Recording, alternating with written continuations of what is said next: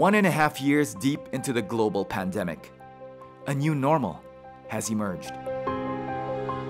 Disrupted industries have brought forth an evolution that has weeded out the old and has spawned new businesses and industries. In the midst of the struggles lies a cautious optimism that lights the fire of every entrepreneur's day-to-day existence. Nation rebuilding efforts have begun. The show must go on. This is the Final Pitch Virtual Edition. In this latest season of the Final Pitch, we've gathered a formidable cast of business and industry leaders whose organizations have thrived and have seen growth despite the numerous setbacks faced during the pandemic. Introducing the Final Pitch Investor Judges. First up is Dennis Anthony Uy, the rising star in the internet service provider industry who built his brainchild Converge ICT Solutions Inc. from the ground up to become the fastest growing high-speed fixed broadband operator in the Philippines. I came into Final Pitch to become an investor judge because I see so many talented young entrepreneurs out there, very great ideas and great opportunity to give them a guidance and give them a way of how they can find not just only investors but encourage others, young people to come out with the ideas and matching them to make them a successful entrepreneur in the future. I'm tech guy, right? So I want to see how we can use the technology to uplift the Filipino. It's a combination of technology and talented people to uplift the lives of the people. We have so many talented but not enough ecosystem. We can come in to help them to grow and they will succeed. Before they seek funds, I advise them to make things happen first and make things believable and make things reality. You need to show that product is good and people see that and they will tell you money will come and the investor will come.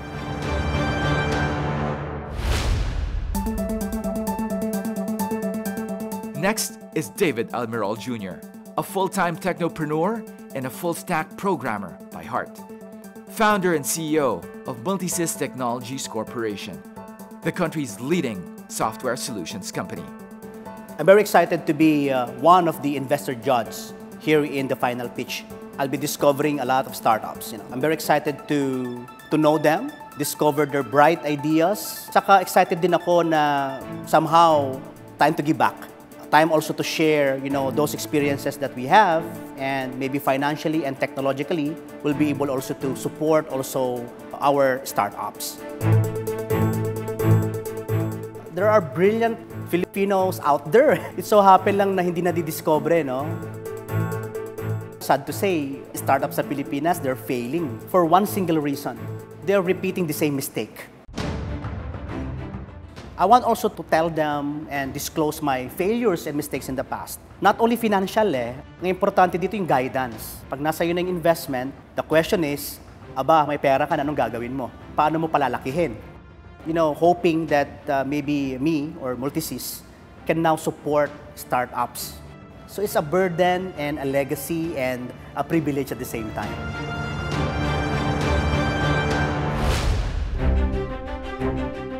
Joining as the lone female investor judge for this season is Rose Ong, the Senior Executive Vice President and Chief Operating Officer of the leading home improvement and construction supplies retailer in the Philippines, Wilcon Depot.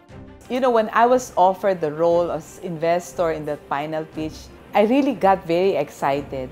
Well, I'm looking forward to hear unique business ideas and allow our entrepreneurs to present and prove that those ideas have a great chance of succeeding. I'm looking for that big why. Why are you doing this business? What is your mission? Is there a bigger purpose of why you're doing this business? I hope to see inventives that are pitching innovative and relevant ideas that can help our community and, of course, even our stores. They will be open to looking forward to huge opportunities and exponential growth through access in our company. And I want to see someone who's really committed and passionate about, doing business. Who is the person behind it? Is he really invested into the business? Every entrepreneur wants their business to succeed. So you have to be invested into it. You have to put your heart into it and make sure that it is the right one for you. Also joining the fold of investor judges is Mayor Bernard Faustino D., a world-class leader whose digital governance brought Kawayan City in Isabela to the limelight by becoming one of the smarter cities in the region. If somebody can pitch to you solutions that you can use for your city, that gave me a lot of interest because that's what I'm trying to look for, sustainable solutions to really make a positive impact in our citizens, not just in Kawayan, but if we can do it in Kawayan, there's no reason for other cities around the world not to be able to do it. One thing that this pandemic did is to really make everybody appreciate digitalization, whether it be digital economy, digital governance, or digital education. Now everybody wants to go digital. Right now is the best time, I think, to be a technopreneur because we're all locked down, we're all in the confines of our homes, and the creativity is really there. I think this is the best time, and I'm very optimistic that we'll be hearing a lot of pitches that definitely will create a positive impact to the community and the citizens as well. What's more important is not what you will gain monetarily, but the positive impact that you will give to the community if you will be able to change lives for the better. I think that in itself is a major fulfillment that no amount of money can buy. And completing the roster is Jay Villarante, blockchain and cryptocurrency investor and chairman and founder of 8 Ventures, a tech conglomerate with a mission to grow organizations that create and use technologies to develop profitable businesses. I decided to join the final pitch because this is, I think, a good platform for us to communicate our vision. And final pitch is also a great platform for connecting startups and investors. We hope to find great Filipino ideas and also companies that can be a great fit for 8 Ventures. We're looking for fintech startups and those involved in blockchain, but we're still open to those ideas that are going to be helpful for resolving difficult social problems, especially now during a pandemic. The Philippines is one of the top crypto market. We have the best white hat hackers and we have the top talent for esports. And this is just the natural place for these digital industries. Where else should investors be but here in the Philippines? Up next, it is my privilege to welcome you to this season's virtual edition. Today, we will be introducing mentors to you. There are moments in your career that doesn't make sense. It doesn't make sense until it does. We are experiencing experiences never experienced before. So where the hell do you find talent like that? You grow it.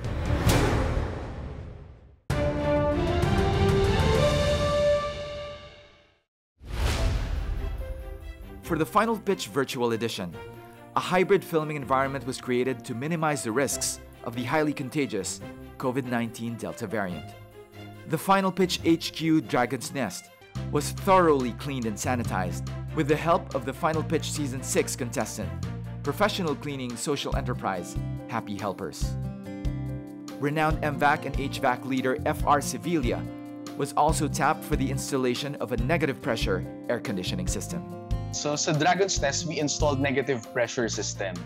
Negative pressure is a function of ventilation. So basically, what it does is that we extract the air inside and we replace that with fresh air. This is according to the DOLE DO, which suggests about 6 to 12 ACH or air changes per hour.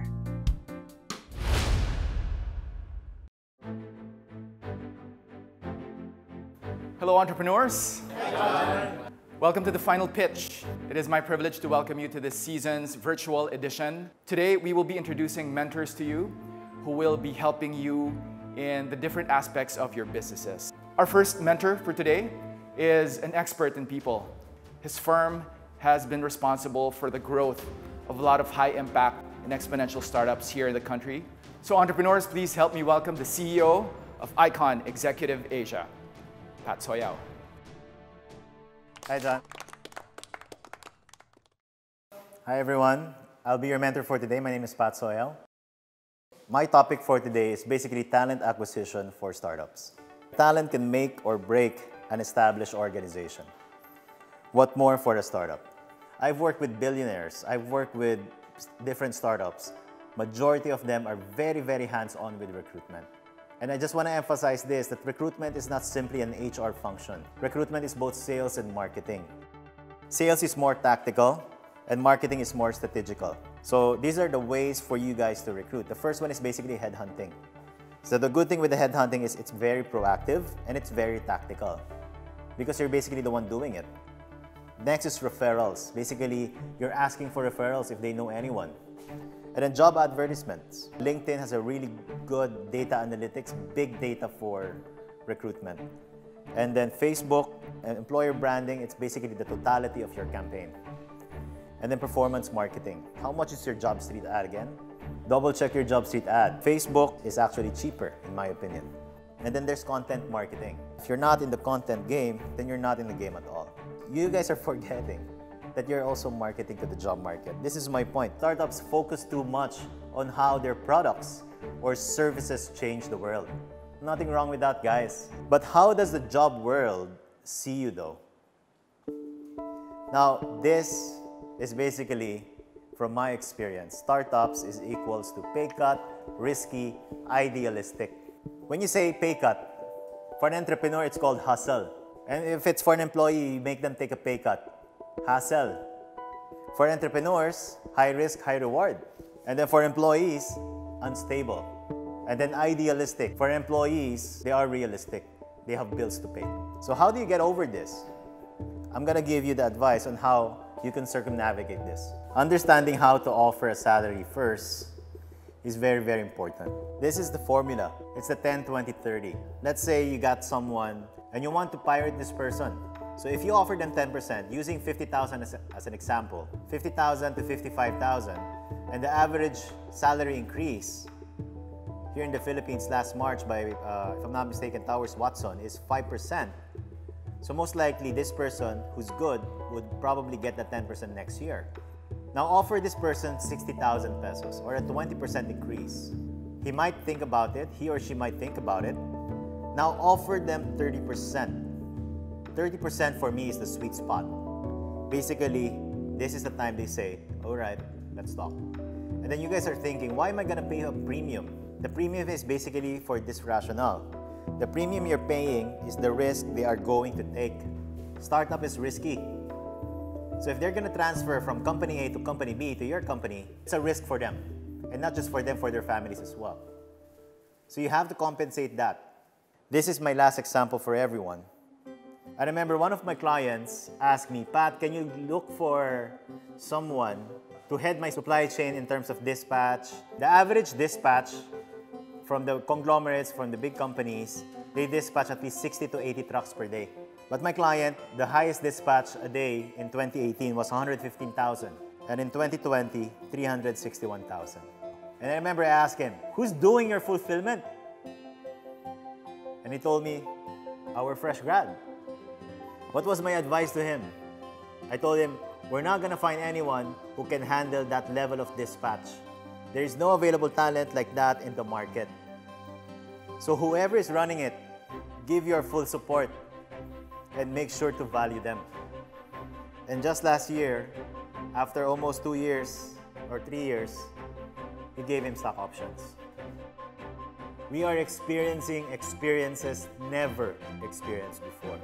So where the hell do you find talent like that? You grow it. And that ends my talk. But wait, there's more. This next mentor is basically leading a new industry that has never experienced something like that in the Philippines. So let me introduce my wife, Yasmin Neri. Hello everyone, my name is Yasmin Neri Soyao. I'm from Shoppertainment Live.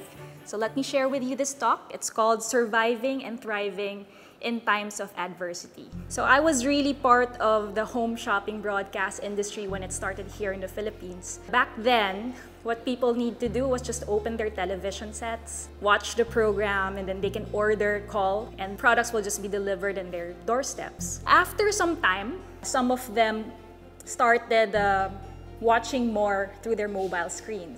And during this time, I was also seeing this trend of live stream shopping. I saw these things in different places, and I said, how come in the Philippines we don't have this back in 2019? With that, we decided to create Shoppertainment. So what happens in a Shoppertainment is basically, you have your products, you have your demonstration of these products, and it's all real-time happening on marketplaces. So there are 3 things that I want to share with you in terms of observations and key takeaways from this story. First is observe, listen, and structure. Find the different trends. What are businesses that are somewhat alike with what you have in different countries? And find ways to structure that and adapt to the market in where you're at. 2, hire according to the company's purpose. You would need people who have those core skills, and the person's ability to learn and adapt to new things is very, very important. And 3rd, the moment you stop learning, you will become obsolete. Find new ways on how you can amplify what you already have through technology. There are moments in your career that doesn't make sense. It doesn't make sense until it does. So don't wait, do more. I would also like to invite Pat back here on stage for our Q&A. Hey guys. So if you guys have any questions, feel free to ask us now. What is the best way to find yung market value for a particular talent? Okay, so if you want to be competitive, the one I mentioned earlier about the 30% rule, apply the 30%. And I forgot to mention earlier, there's the concept of money trap.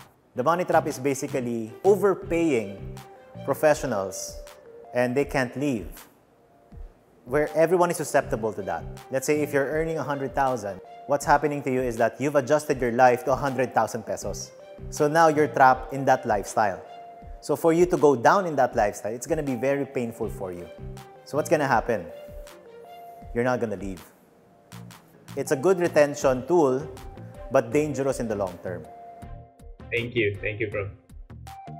I have a question for Yas regarding Shoppertainment. How much budget would we usually have to set for this kind of online feature?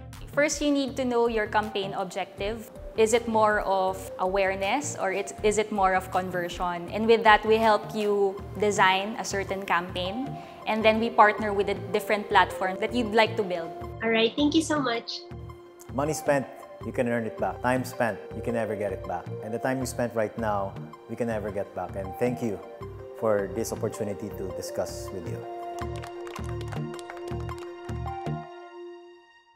Up next, the Managing Director of Unicorn Strategies, Dean Bernales. Always remember, image is everything. It can make or break a company.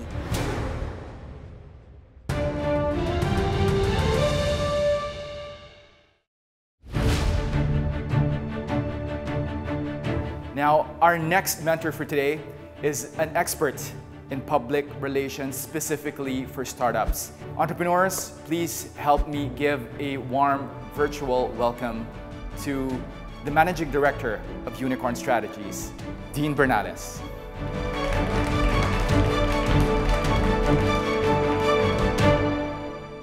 Thank you, John, for the warm welcome. Today, I am tasked to give a framework for thinking about getting a press coverage for your startups and a little bit of content marketing as well.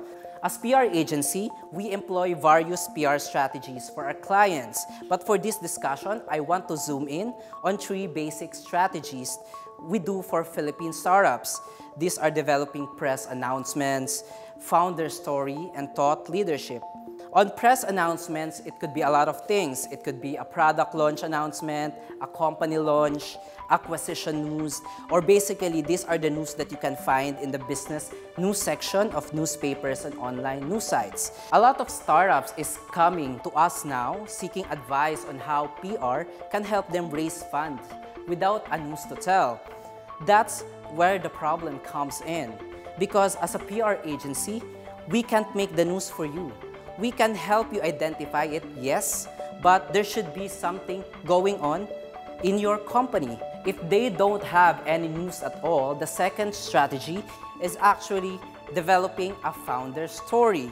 Founder story is the story of the origins of the brand. It tells the tale of the originator of the brand, their failures that become their engines, and his or her journey in bringing it to life. Startup founders love this strategy because it gives the audience the 360-degree view of what founders are going through. So in a nutshell, this founder story strategy humanizes your brand by creating a sense of identity, a purpose, and mission that your product alone can.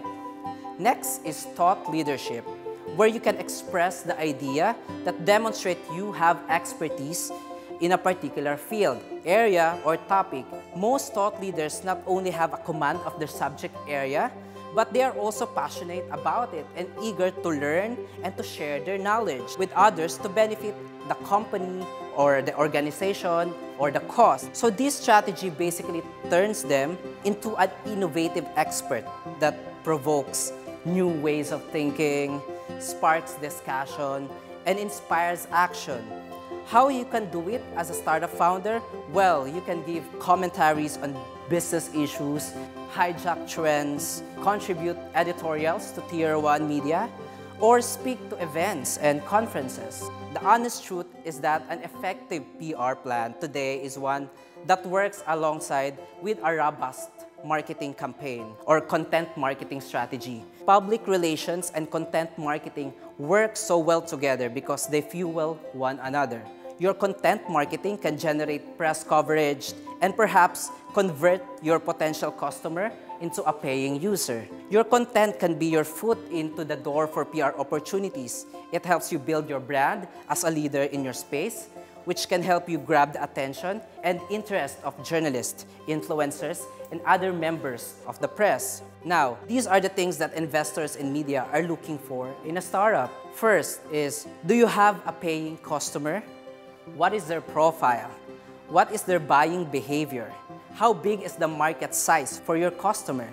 Second, why are you raising funds? For what purpose? Third is the message. Aside from talking about your profit and anything business related, they would also like to hear the social impact of your startup. Is your product or service changing the life of others? Lastly is data story. Investors want to crunch numbers. So make sure to make your research and ask yourself, is your startup part of an ongoing trend? Always remember, image is everything.